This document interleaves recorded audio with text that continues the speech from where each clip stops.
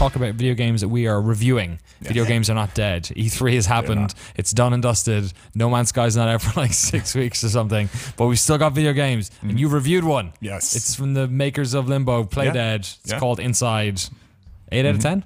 8 out of 10. Nice tell us about it. It's really good. Like, it is easily one of my favorite games of the year. I gave it an 8 because I think that, did you play Limbo? Yes. You played Limbo. A couple times played through, yeah. When I played Limbo, I definitely, like, I saw how cool it is and how why people love that game, but there are also parts of it that I felt were flawed. Yeah. Like, I think that somewhere along the second half, it sort of lost itself. It lost that narrative feel that you had at the beginning, and sort of just got stuck in this rut of just completing puzzle after puzzle. Yeah, after I puzzle. remember at the end of that game feeling like, oh, I'm glad this is over. Exactly. Like, I enjoyed it, but I was like, it was like 10 minutes over its sort of time. Yeah.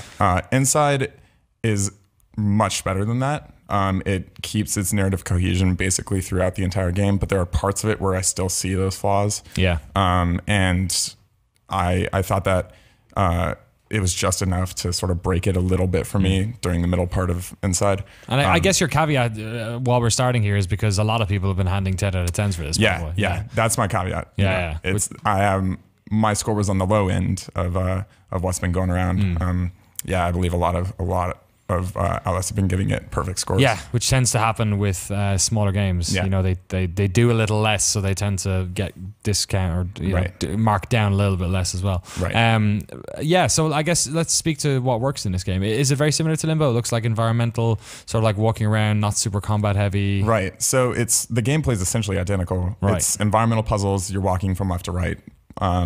You're trying to get through this world, but other than that, the sort of wrapping around that gameplay is almost entirely different. Okay. Like, in Limbo, the backgrounds were very vague. Like, they were white and gray and black.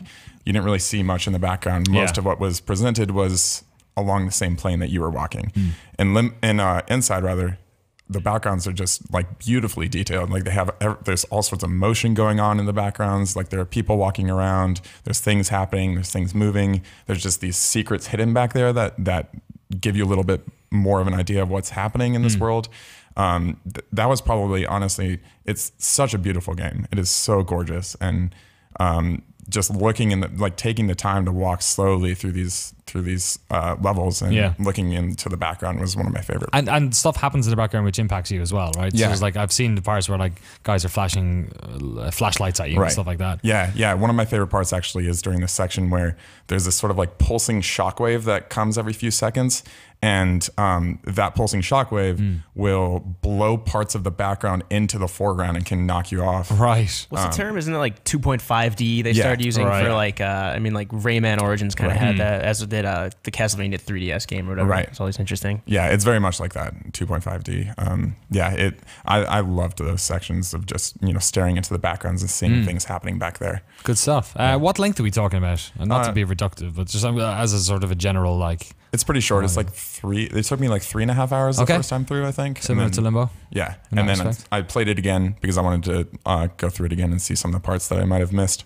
And it took me like an hour to finish, to just run through. Yeah. Mike, you got any fond memories of playing Limbo? I only just finished it finally like 4 months ago. Oh, really? It was, I think it was free on Steam or something, as it was like last week again. But I played it way back in the day when like Fez was out, and as was Braid and Limbo. It was in that first group of indie games when we still used indie as like if they were actually independent. Now it's kind of like a catch-all term a lot of times. It was on like the tail end of that whole sort of thing. Sure. Yeah. And I think I agree with Alex. It was kind of, I got into that game for the atmosphere and the storytelling, like as stark as the storytelling was, but the actual puzzles themselves became really difficult in the game that I wasn't really looking for difficulty. I'm not averse to difficulty in any way, but that game, the momentum it carried through, the pacing it had the first half was just like, stilted later on. Yeah, and I think you'll like Inside then because the puzzles don't really get difficult at all. It's way more about the puzzles interacting with the world and being complements to your exploration of the world rather than actually just completing the puzzles. So I've for most of that game, I thought it worked like way better than Limbo did even. Cool. Does it have that same sort of like weirdly gruesome aspect to it as well? Like, oh yeah. I happened to be sitting next to him during one of those parts. All right. I had no idea what was happening. That was actually the ending, so let's not go into that at all. But sweet. Like during that shockwave section that I was talking about, if you get hit by the shockwave, you literally get blown to bits. Okay. Like your arms get flung into the foreground, and there are parts where like blood just gets splattered all over. And it's. I did mention the ending though. I do want to talk about that as, you know, not spoiling anything. What did you guys think of specifics? Yeah, exactly. What did you guys think of Limbo's ending? It was nice. It was like forlorn and kind of. Like it was I'm trying to remember exactly the takeaway you were supposed to have from it, but it was like subtle and kind of like, okay. Yeah. But it wasn't like bloody the end of BioShock or anything like that. I don't know. I thought Limbo's ending, like, it was nice. It was sort of abrupt. You know, it didn't really fit. That's true. I didn't realize it was the ending until it was the ending. Yeah. So Insides is abrupt as well, which is one of my it's like I described it when I saw it as like a roundhouse kick of metaphor to the face. It's not subtle at all. It's incredibly abrupt, and it feels like this is one of my negatives, actually. It feels sort of like it doesn't fit with the rest of it, almost like they're trying too hard at that point.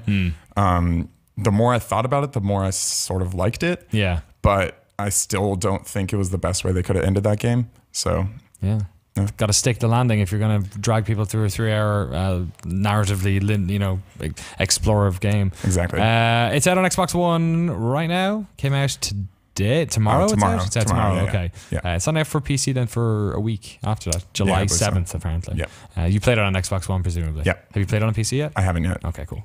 I can imagine it's beautiful on PC. So. Yeah. Don't expect too much in terms of controls or anything like that. Thank you so much, Alex, for coming on. Thank you. Telling us about Inside. It's one of the more difficult games to come on to the lobby and talk about because it's kind of want to keep it vague as possible. Exactly. $19.99 right now, available on Xbox One. Will be on PC real soon as well for, I imagine, the same price. Yeah. Cool.